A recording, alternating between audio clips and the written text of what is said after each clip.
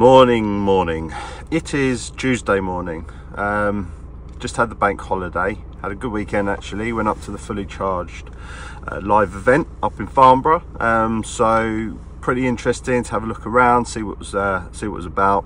I'd say probably the lion's share of the show was really focused on EV, so electric vehicles and EV charging points.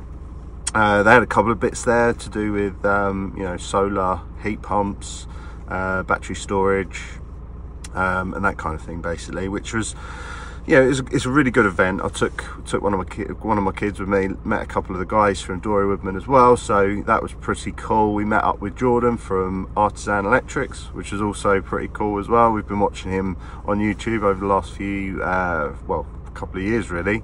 And now it is Tuesday, so it's the beginning of the week this week due to the bank holiday. So I thought actually what I'd probably do is maybe do a bit of a vlog of our week at Dore Woodman, just to give you an idea what we get up to on the day-to-day, and some of either the challenges and some of the things that we need to accomplish in our week, and just give you a bit more of an insight as to what we have to do. So anyway, I hope you enjoy this. If you are watching for the first time, you haven't done so already, please hit the subscribe button on the YouTube channel, and also like, share, comment, etc, etc. So let's get to it.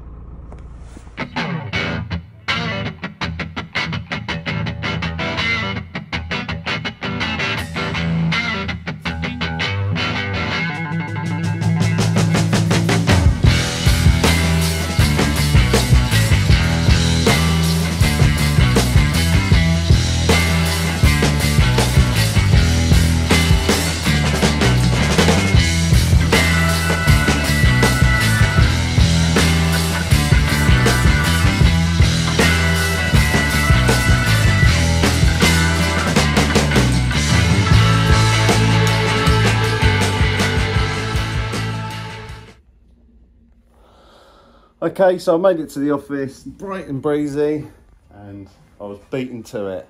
Tom is already here, grafting, first thing this morning. Tom, what time did you get in today? 6:45, I think it was. Could have been earlier, but yeah, we've got these reports to do, a few things to get out, and I also need to be on site for about 8:30, 9 o'clock. So it's just trying to get it all done. Good man. So actually, what was quite a good point now. So part of our situation when we're calculating for our solar PV systems, the thing is, what we've got in our strength is brains. And Tom is he's very good on the computer, and he actually managed to work out how to use CAD effectively for solar PV module placements. Which is quite important, because when we're working from something like Solar Edge or even some of the other design technology, when we're working from a PDF or from actual plan scale drawings and being able to put that into CAD, we can get more precision when it comes to placement and allowances for panels. So we've been looking at a project, and we're kind of looking at how, or should I say, Tom's looking at how many panels you could actually put onto a system to still maintain the right spacings between the ridges and the edges of the roof, etc, etc. So it's a really useful tool for us to make sure that we get it completely right. So at the moment, he's got the PDF CAD version. We use PV Sol, which is a solar PV kind of QMS system as such. It does all your final reports, return of investment, etc, etc. It does like a 365-day simulation of shading, etc. And then obviously we've got something like the Solar Edge design. Now, we will refer to this quite often in the very early stages of a PV design. So if we know that there's a roof available, so for example, we can check on Google Earth imaging, for example, and this is what Solar Edge uses, and then we can quickly implement something and say, well, this roof isn't quite right, the orientation isn't right, or we can see that there's loads of opportunity for shading, etc. So we kind of have to, we can get quite a bit of information in the very early stages, and then we can quickly pinpoint, roughly how many panels you could get to a roof, and that gives us our starting point. And then we get into more depth with PDFs and obviously our PV So how you getting on, Tom? All right, we're getting there. Yeah, it's just really good. Like, we can give off of this software, which is Solar Edge, Jason said, we can get a pretty good idea of like annual generation, how much going to produce, and then rough payback period. But yeah, this is PV Cell is the one which does all the takes all the shading factors into account, takes your current tariff, takes what if you've got a payback tariff as well, can kind of take that into consideration. So you get a much more accurate return of investment. So it's kind of just using all the different pieces to kind of put together to get the best picture for the customer, so they know exactly what they can expect with a given array. Sweet. So he's going to do that. I've got some other stuff to do with regards to our heat pump installations and some quotations, etc., and proposals to do. So I'm going to crack on with that, and we'll catch up soon. Okay, so one of the jobs for today is we are doing a calculation for a project that we looked at, which is on a retrofit, so it's on an existing home. The guy's very keen, he's very conscious about the environment, he's already got PV in place, he's got a Zappi charger, he's got an Eddy as well, Meinergy Eddy for solar PV diversion, but he's got a really old oil boiler, and all of his heating system has been installed and calculated to suit a boiler. So what we've had to look at is the heat loss requirements and the radiator sizes for this particular property. So what we use is the EasyMCS QMS system, just to do some calcs of heat loss, etc., etc. And it does have a radiator emitters scheduling, so you can essentially calculate what size radiators are required. But what we've done is actually formulated our own program here at Dore Woodman, courtesy of Josh, our senior engineer, so we can actually get a more calculated or focused calculation of what we need to provide for radiator sizing. And so we put things in such as, you know, how we calculate for outdoor temperature, what the delta T is going to be, the flow temperature to which we are looking to aim for, the delta T, which will show on the catalogue for any kind of radiator. So you get a delta, you'll get an at delta T of say 70 degrees, for example, or 50 degrees or 30 degrees. Then we've got our room design temperature, so we're always aiming for an ambient temperature internally of 21 degrees, and then we are looking at our mean water temps and, you know, other delta T bits, which are a little bit more of a calculation. And then when we put into the required room output, it shows what that is, and then we've got an oversize factor. So we need to be looking for a radiator in this example that will be able to produce 1,323 watts to be able to provide enough heat output for said room. Okay, so that's Tuesday over, which is technically like Monday, but it was a bank holiday yesterday. It's been a long day. It's actually, what's 10 to 7 p.m. Been here since about 6:45 this morning. Had a few meetings, been quite productive. So we've had a few proposals that I've had to get out to customers, and on solar PV and heat pumps as well. Just been looking at, I don't know if you can really see it, but behind me is a property, 2 new builds in the Guildford area, where they're considering ground source heat pumps. I'm going to give them an option for air source as well, because the values of the heat loss calculation, you know, you could actually put an air source heat pump in there. So it's just obviously about, you know, the budget into which they want to, what they've got to use essentially, with underfloor heating, etc. We're looking at solar PV for it as well, which I think, you know, when you're going full electrification on a new build property, you know, solar PV plays a massive part into, you know, obviously being able to generate some of that electricity, so there's less demand on the grid. Anyway, have a good evening, and I'll see you tomorrow.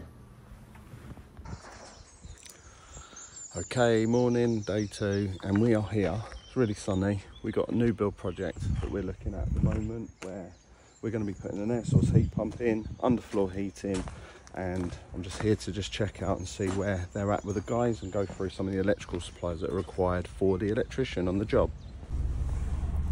Right, so done that quick visit to the new build project that we're involved with over in West Sussex, and had to go through a couple of things with the electrician. So essentially the building contractors got a little bit too far ahead of themselves over there, so they started to dot and dab walls and even plastered a couple of rooms, but the electrician hadn't even put any of the underfloor heating thermostat wiring in.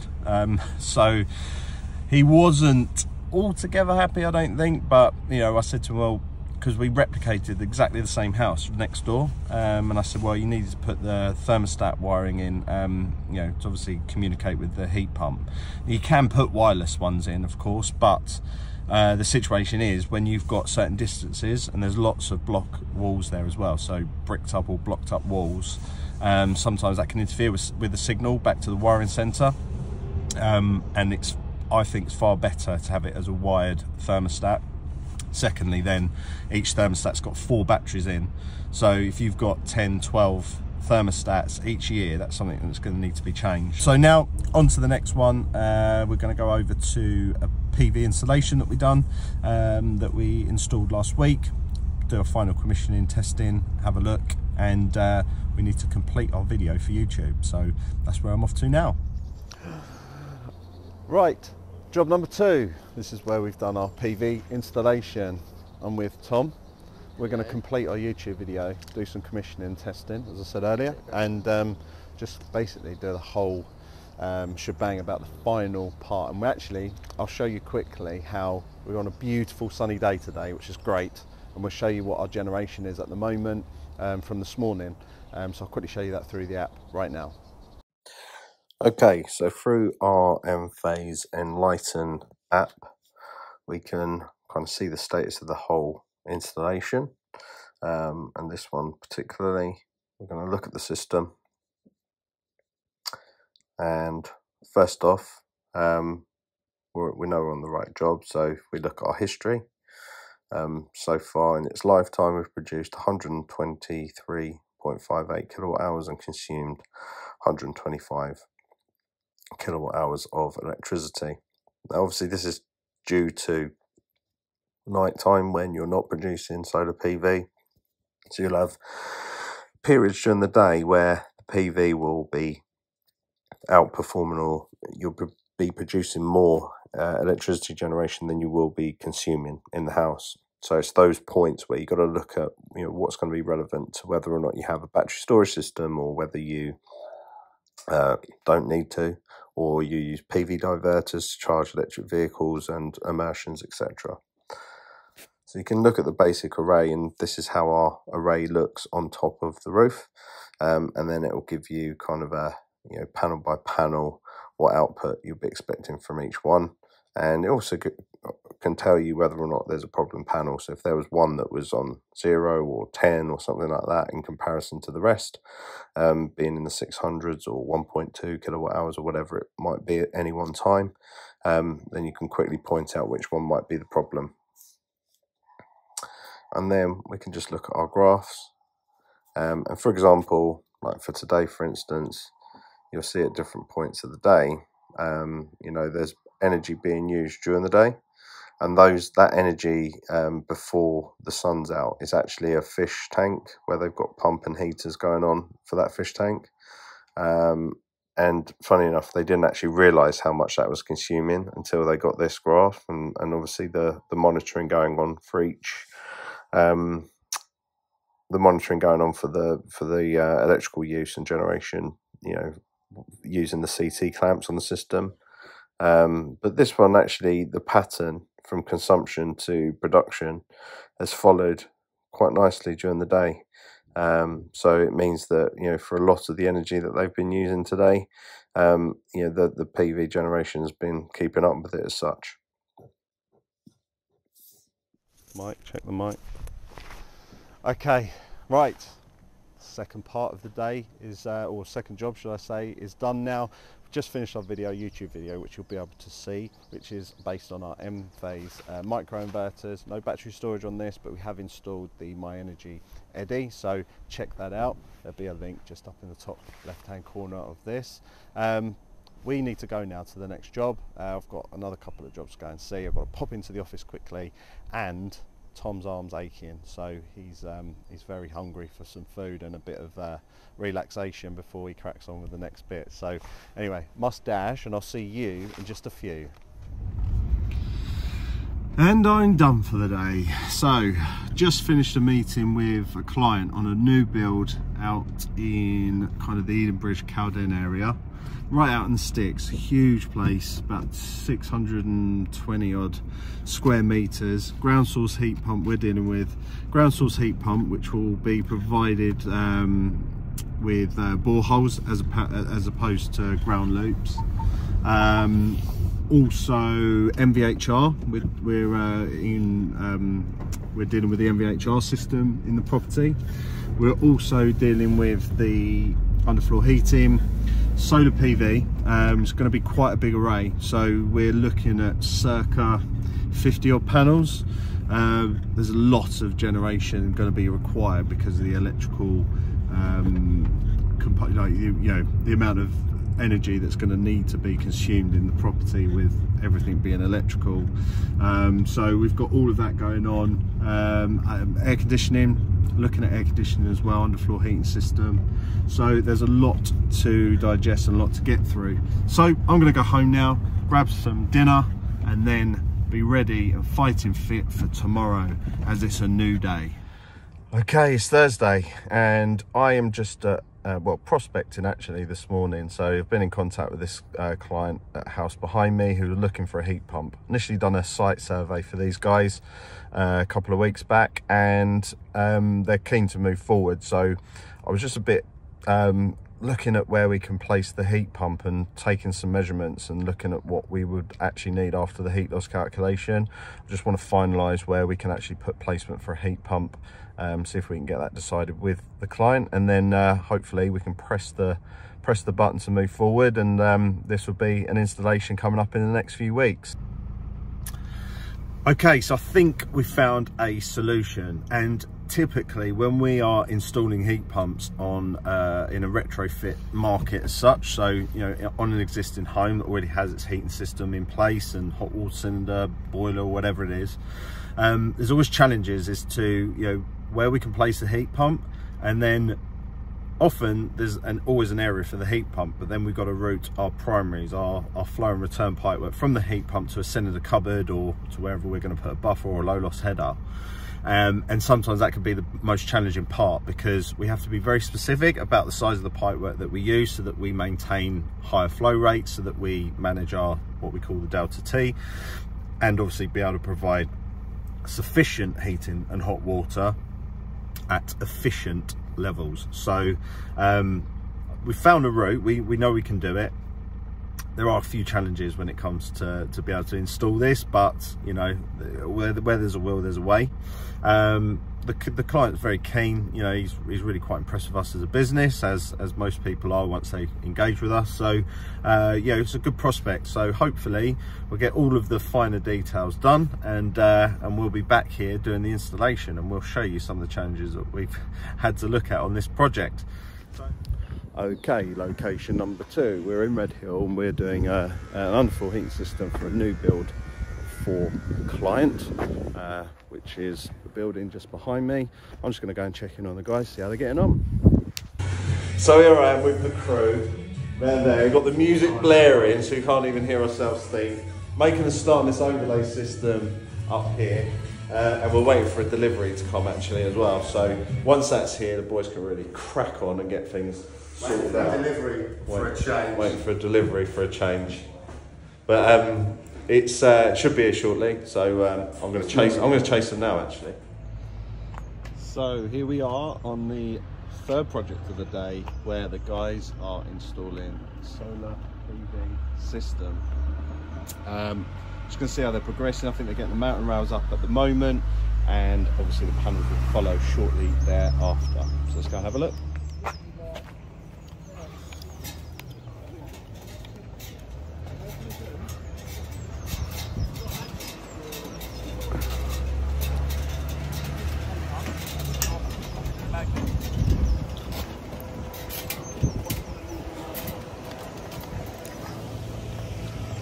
Here they are, the crew. How you getting on? Doing well, mate, you? Wunderbar. What a beautiful day for it. That is my Lieblingssport. He hasn't done any filming today, Barry. I tried to tell him. Why haven't you done any filming today, Tom? We've been measuring the battery. You had one job to do. I've been sat up here, need to work on my tan. Yeah, well, make the most of I've only it. got one glove. Yeah, I think we've left his glove in the bird protection box. What, your Wonder Grips? Wonder grips, yeah. Okay, so the guys are cracking on here, PV work. It's a lovely day today, which is great, but I do know that in the next 24 hours, it's going to be raining hard. So they've got their work cut out because they've got to get the mountain rail kit on and hopefully try and get those panels on as well before the bad weather is here. Otherwise, we're going to be working in the rain tomorrow. So I'm off to the office, got another meeting online with someone, and obviously a ton of paperwork to do, processing jobs, etc, etc. So I better crack on.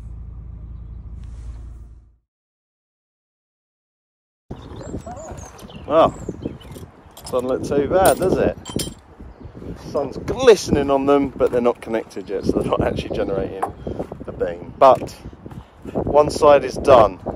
Let's go to the next. So we're on the other side of the roof now. It's a bit more shady. Barry's on his third application of sunscreen because obviously he's got to protect himself, and he's very sensible at doing so. We've got our 6 panels up on this side, and Tom is getting toe ache where he's been balancing on mounting rails for most of the day. So we're going to get these last 6 up on the roof, and hopefully all will go very well, and we'll be, oh, in fact, we've got the hardest part to do yet, and that's getting the battery up into the loft, all 60 kilograms of a dead weight essentially. So we've got reinforcements coming to help us with that. Yeah, light shower, not a light shower, it's a heavy shower. Oh gosh, I wish we'd just had another 30 minutes and we'd have been all right. We might have to abandon ship, I think, if it carries on like this. So there we have it, 12 420 watt all black Jinko Neo Tigers with 12 Enphase microinverters, east and west facing. We have done it. We have fought through storms, we have fought through sun and lack of hydration, but we got there in the end. So next phase is going to be, and we also got the alpha battery up in the loft, which was a challenge in itself, 60 kilowatts and the tightest loft space you could, or not space, but the tightest loft that you could think of. So next point, or next phase of the Enphase installation will be linking up the battery, doing the electricals, bird protection, which is Barry's favourite, and commission, clean the panels, and we'll be done. Cutting the rails down, end caps, then we're done. Then we're done. Yeah. So we'll see you guys tomorrow.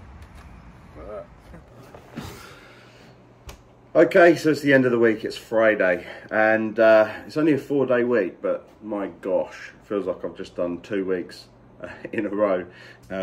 We did have, so we're looking to do an installation, or we are going to do an installation in the Guildford area, which is, we've got 20 panels going on, and because of the size of the array, we've had to do a DNO, which is the District Network Organisation, where you have to submit a G99 form because it goes past the G98 allowance of up to 16 amps and 3.68 kilowatts. So we're about 6 kilowatt inverter, hybrid inverter with battery storage.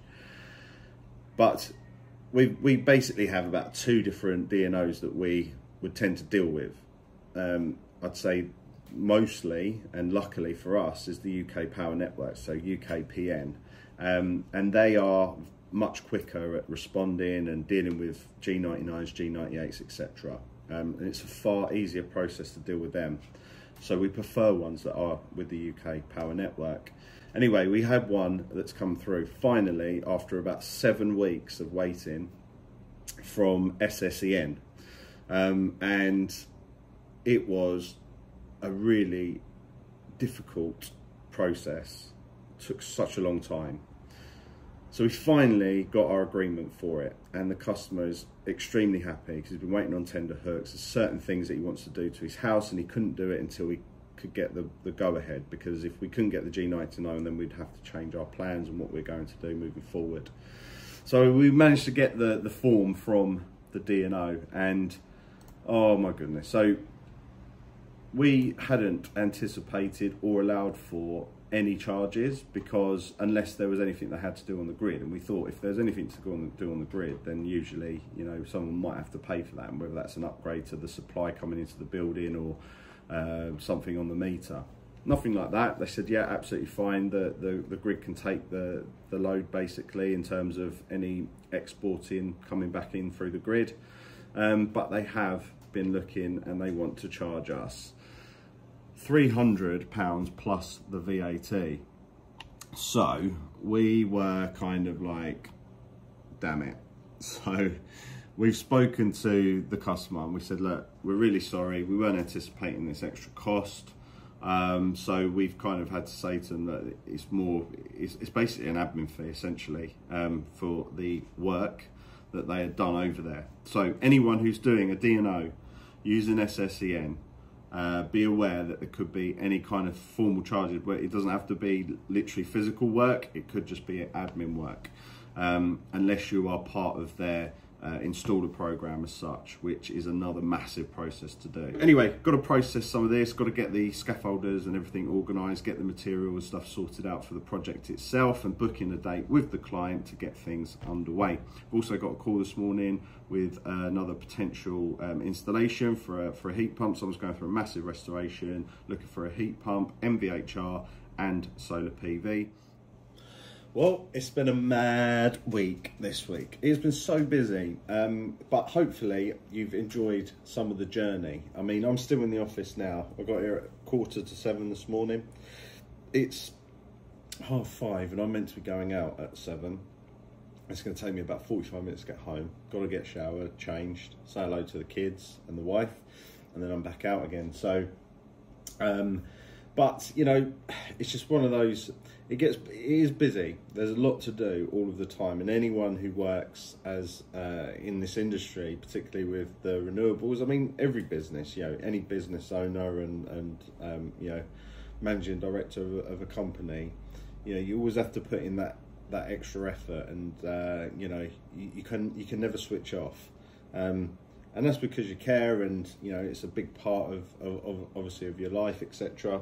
So you know, we pride ourselves on what we do here at Dore Woodman by going above and beyond, you know, and making sure that everything is as precise as we possibly can, and getting everything right for not just our current clients, but the ones moving forward as well.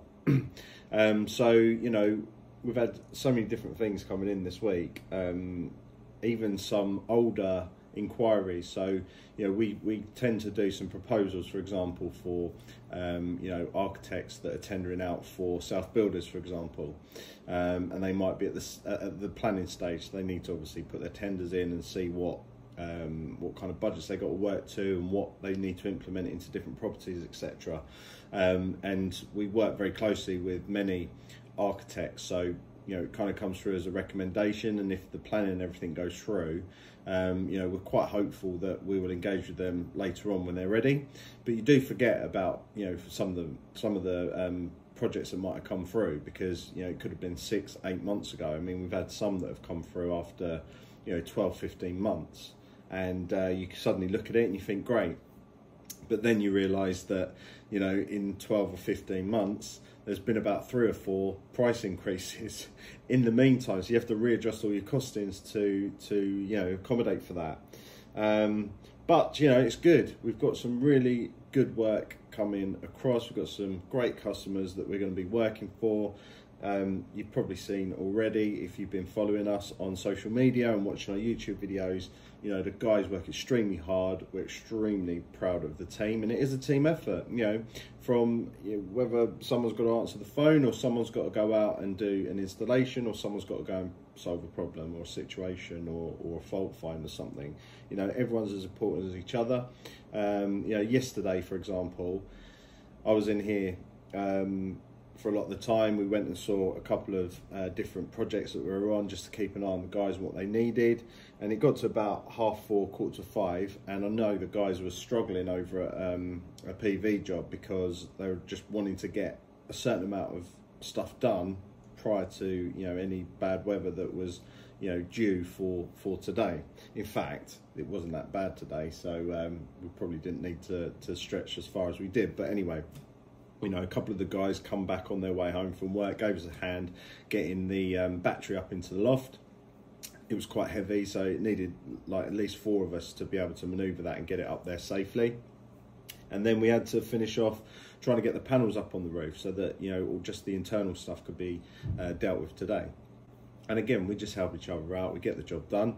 And, you know, and actually it was quite a good idea, really, when you think about it, because today they've managed to get a little bit more done. They'll get the system up and commissioned, and then next week it'll just be a case of snagging work, going through the system with the customer, making sure everything's working as it should do. So yeah, onwards and upwards. If you've enjoyed this video, please share, like, comment, and subscribe if you want any more content like this, with or if there's a particular subject or something you want us to, you know, be involved with, or basically video and give you examples of, then please let us know and we'll do so for you. Not a problem at all. But anyway, it's the King's coronation this weekend, and we're going to be celebrating that over the bank holiday, doing some bits and pieces with the kids, get a bit of well-earned rest for the weekend, and we'll get back to it on Tuesday. Ta-da for now, and we'll see you guys on the next one.